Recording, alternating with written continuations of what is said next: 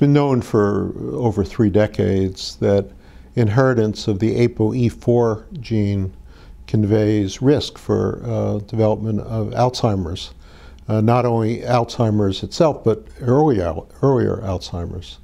So the APOE gene comes in 3 forms, just by minor modifications. Most of us are APOE3. If we inherit from both parents the APOE2 gene, which only differs by a couple of amino acids, then we have a decreased risk for the development of Alzheimer's.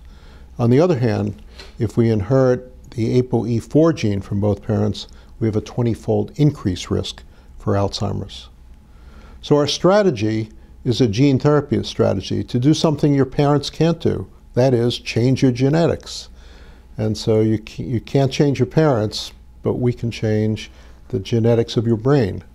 And so the strategy is to convert the APOE4 brain into an APOE4E2 brain using gene therapy.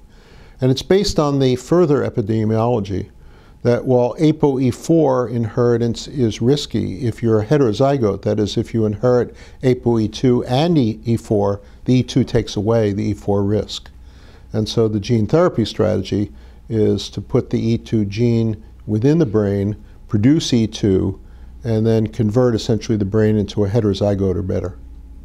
Let's assume that it's safe, and let's assume it works. Then you could consider in the future in terms of preventive therapy. First, preventive already for people who have cognitive decline, but also, even more importantly, even earlier with people before they develop cognitive decline, because we know that the E4 inheritance, particularly if it's a homozygote, that is from both parents, we know the risk is very, very high.